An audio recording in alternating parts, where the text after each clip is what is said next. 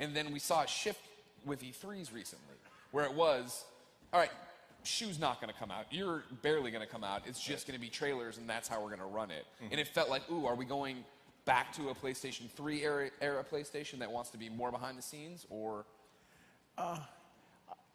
No.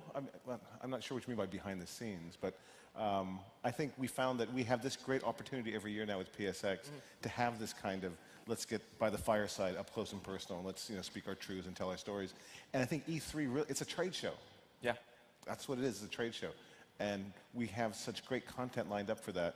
I really felt, why would I don't need to come up and say, on the next scene you're going to see, Bob is having a little trouble with his son, and he wants to go over here and kill an alligator.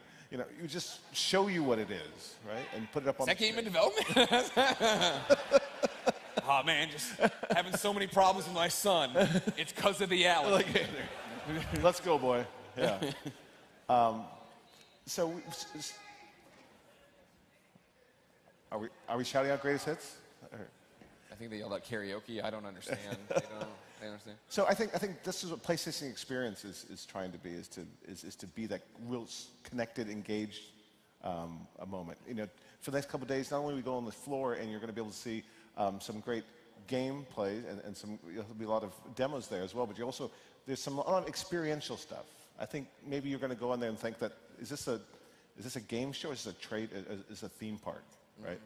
And we want to get you closer to the visions that the creators have for their games and why they make and why they do what they do. You'll see a lot of the development teams and creators, on the floor themselves, enjoying what we're going to do here the next couple of days.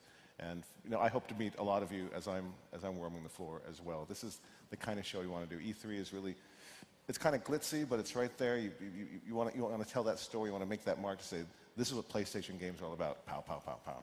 What did you think of E3 being open to consumers this year? I thought, I'll be honest with you guys, I think the ESA sold 15,000 consumer tickets for that. And it really brought the crowd to the edge of pain. Yeah. And I won't bore you guys with the details around it, but if you're going to design a trade show or a consumer show, there's a completely two different beasts.